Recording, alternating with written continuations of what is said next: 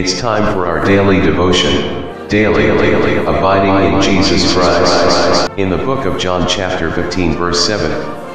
If ye abide in me, and my words abide in you, ye shall ask what ye will, and it shall be done unto you.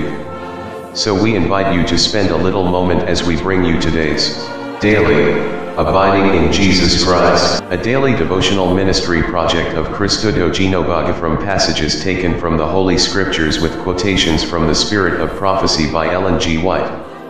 Daily abiding in Jesus Christ.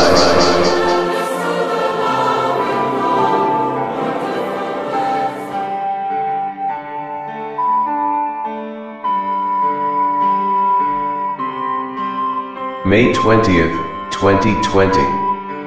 Daniel 6 verses 20 to 28. Verse 20. And when he came to the den, he cried with a lamentable voice unto Daniel. And the king spake and said to Daniel, O Daniel, servant of the living God, is thy God, whom thou servest continually, able to deliver thee from the lions? 21.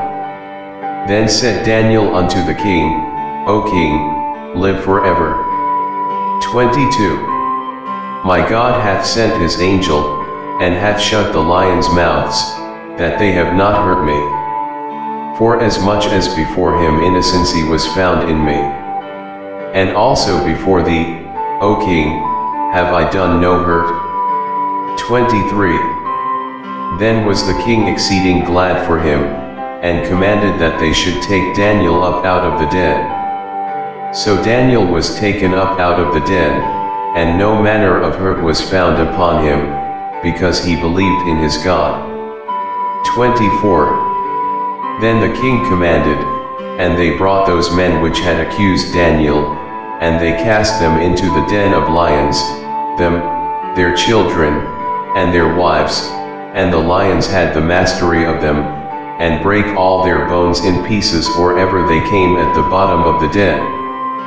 25. Then King Darius wrote unto all people, nations, and languages, that dwell in all the earth, peace be multiplied unto you. 26. I make a decree, that in every dominion of my kingdom men tremble and fear before the God of Daniel. For he is living God, and steadfast forever, and his kingdom that which shall not be destroyed, and his dominion shall be even unto the end. 27. He delivereth and rescueth, and he worketh signs and wonders in heaven and in earth, who hath delivered Daniel from the power of the lions. 28. So this Daniel prospered in the reign of Darius, and in the reign of Cyrus the Persian. Quotations from the Spirit of Prophecy. Daniel, the prime minister of the greatest of earthly kingdoms, was at the same time a prophet of God, receiving the light of heavenly inspiration. A man of like passions as ourselves, the pen of inspiration describes him as without fault. His business transactions, when subjected to the closest scrutiny of his enemies, were found to be without one flaw.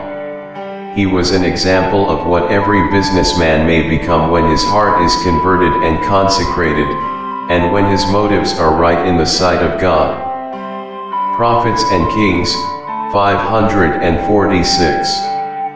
God did not prevent Daniel's enemies from casting him into the lion's den.